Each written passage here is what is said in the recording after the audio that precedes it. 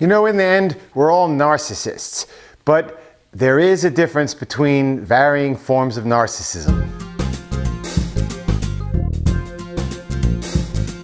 Hey there, NJRoute22.com in my 0-degree basement recording studio. Here I have a better mic now, and hopefully that I don't have any more problems with my mic cutting out. But anyway, we recently did a video about digital narcissism or something like that, about how, you know, the new technology era we're in, and how technology specifically, and more specifically than that, the smartphone and social media and even video games are all meant to, you know, psychologically hook you and profit others. I would think that most people who use such technology don't really know the mechanisms behind this whole racket, this brain racket. But even those that do know, oh yeah, they're just addicting us, they don't really care. They enjoy the addiction. Sort of like Decipher or whatever in the Matrix, when he wanted the freaking steak to be in the Matrix and be powerful. I mean, that was a very good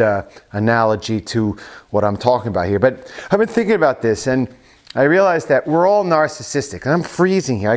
It's like 0 degrees where I'm filming this, and I'm only wearing like sweatpants and a thin jacket. But anyway, all human beings are narcissistic to a degree, or you could even call it, you know, self-absorbed. Like, for instance, we eat to keep ourselves alive, and we have a job to earn money to buy us things, and or to have a house, for instance, to live in. And even people who are like big on charities, they do it for their own, you know, oh, good pat on the back, you know, hey, good job with that. Thanks for helping the homeless. It feeds their own ego. You know, even things you do in your spare time are for your pleasure. Oh, I enjoy watching sports, or I enjoy watching movies. I enjoy it. It's all about me, me, me, me. So there's like the basic simple survival, which I wouldn't necessarily call like narcissistic. It's just, you know, survival.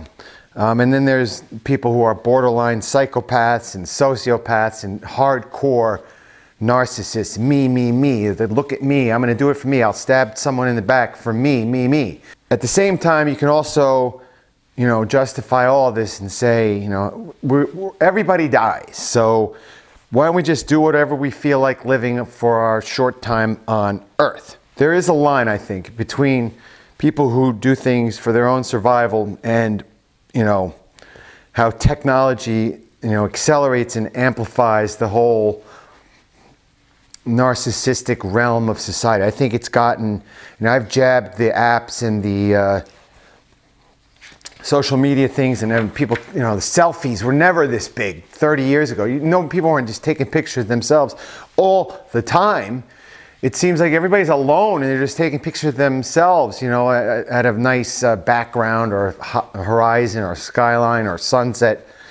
I really think this whole narcissistic acceleration has happened in a very short time. And I think the parameters have changed a lot too. I mean, anybody can become recognized now. You know, you can have an unattractive person, if they lift their shirt up and they're popular on some sort of dating app or hardcore, you know, pornographic thing.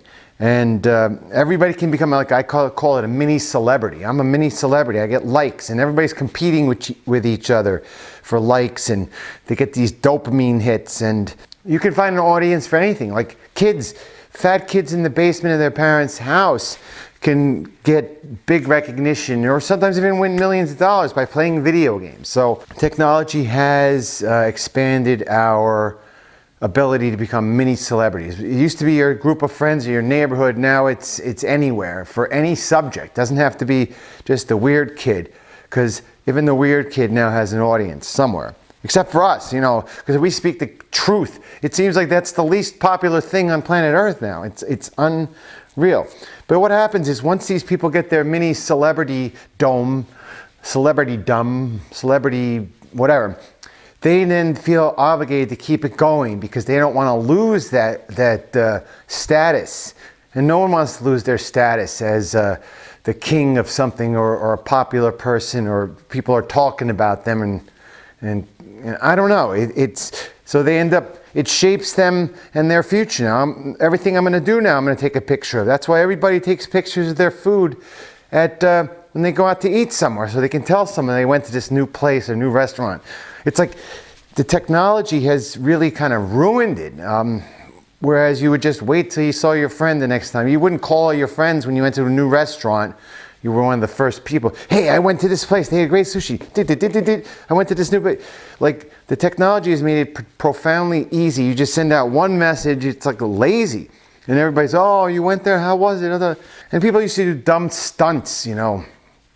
Oh, I'm going to jump over this creek in my BMX bike. And now, you know, people do dumb things for their social media followers. I'm going to hang off this building. And then they end up falling and dying. The bottom line is, like, tech has artificially enhanced all this narcissism and made people bigger narcissists than they possibly could have been in the past. There are benefactors for you being an idiot. It's people who make these platforms and these social media apps and so on. They're the ones getting rich off you taking advantage of your psychological weakness for not understanding what's going on here. It's like this weird Bermuda Triangle. It's happening to everybody. I wish I could explain it better. But I think perhaps maybe this is something that we have to go through to learn more about the human mind and everything else. So I'm sorry, I'm freezing my butt off here. So if my speech has been jittery or whatever, I can't, I have to get I have like such a small window to film these things, so I have to take advantage of the moment. So please hit the like and subscribe. If you have any suggestions or anything I can do better here, let me know, and I'll see you next video.